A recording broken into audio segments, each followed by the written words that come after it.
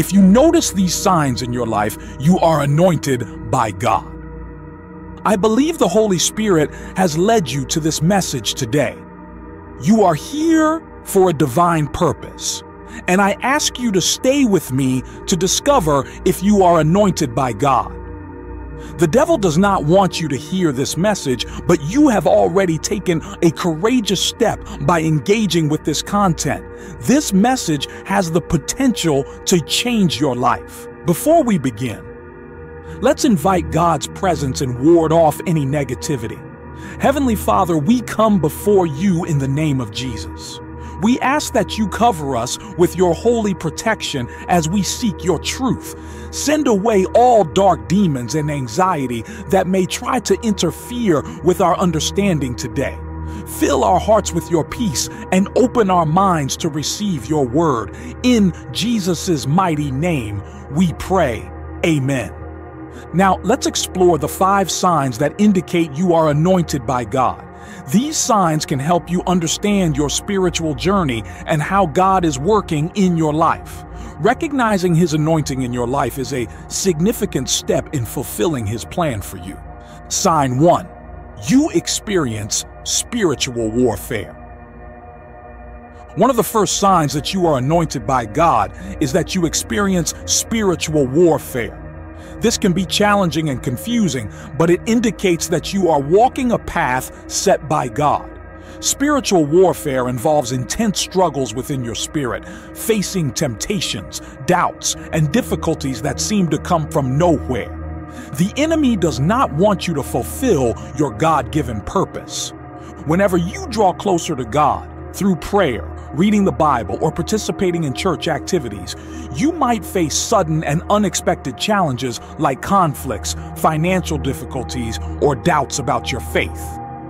These are not mere coincidences, they are signs of spiritual warfare.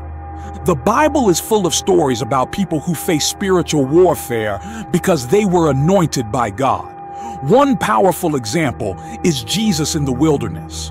After his baptism, Jesus was led by the Holy Spirit into the wilderness, where he fasted for 40 days and nights.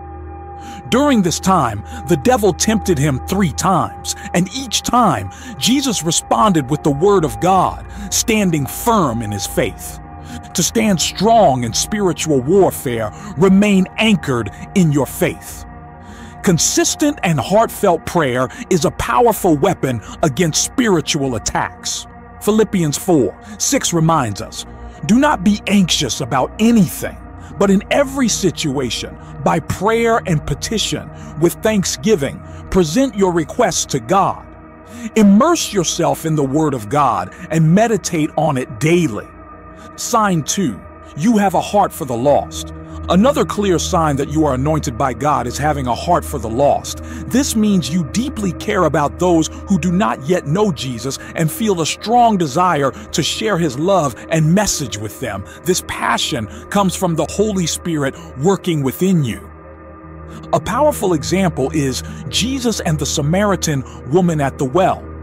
In the book of John, Jesus goes out of his way to meet this woman, breaking cultural barriers to offer her the living water of eternal life. Having a heart for the lost means seeing people through God's eyes and caring deeply about their spiritual well-being. If you are moved by the plight of those who do not know Christ, that is the Holy Spirit stirring your heart.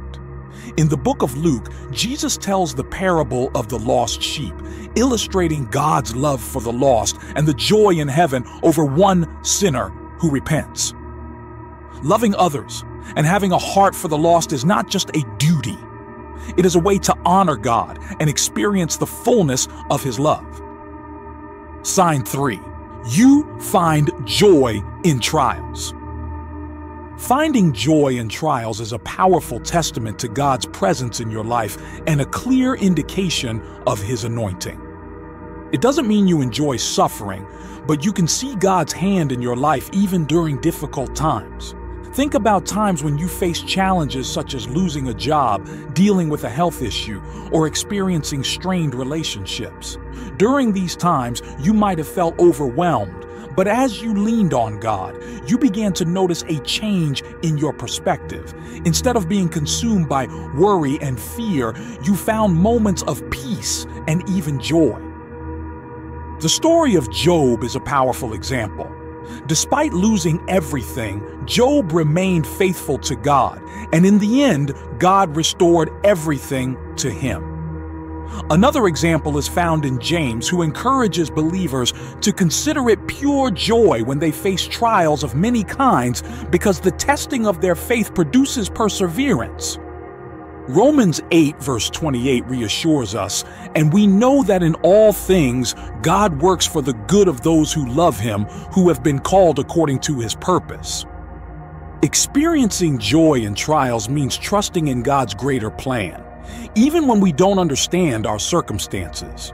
Sign 4. You have wisdom beyond your years. Possessing wisdom beyond your years is another sign of being anointed by God. This wisdom often guides both others and yourself in profound ways. James 1:5 tells us, "If any of you lacks wisdom, you should ask God, who gives generously to all without finding fault, and it will be given to you." One famous story illustrating Solomon's wisdom is the judgment of two women who claim to be the mother of the same baby. Solomon proposed to cut the baby in two, giving each woman half. The real mother immediately asked to give the baby to the other woman, revealing her true identity. Solomon's wisdom in resolving disputes and governing his people is a testament to God's anointing. If you find yourself navigating complex situations or making decisions that seem beyond your natural abilities, this is a sign that God is at work in you. Jesus said in Luke 21 verse 15, "For I will give you words and wisdom that none of your adversaries will be able to resist or contradict." Sign 5. You witness or are part of miraculous events.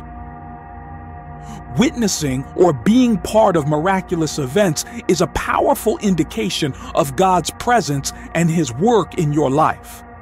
These miracles are clear signs of God's anointing and His power working through you. In the book of Acts, the apostles performed many signs and wonders through the power of the Holy Spirit. Acts 2 verse 43 tells us, "Everyone was filled with awe at the many wonders and signs performed by the apostles." These miraculous events were signs of God's kingdom breaking into the world and His power to change lives. One powerful example is when Jesus fed the 5,000 with just 5 loaves of bread and 2 fish. In Matthew, Jesus took the loaves and fish, gave thanks, and distributed them to the people. Everyone ate and was satisfied, and the disciples picked up 12 basketfuls of leftovers. This miracle demonstrated Jesus' divine provision and power. If you have witnessed miraculous events, it is a clear sign that God is working through you. Jesus said in Mark 16 verses 17 and 18, "And these signs will accompany those who believe. In my name, they will drive out demons. They will speak in new tongues. They will pick up snakes with their hands. And when they drink deadly poison, it will not hurt them at all. They will place their hands on sick people, and they will get well." I hope this message has brought you encouragement and clarity about how God is working in your life. If this message has touched your heart, or if you've recognized any of these signs in your own life, share your experiences with others in the comments section below. May God bless you.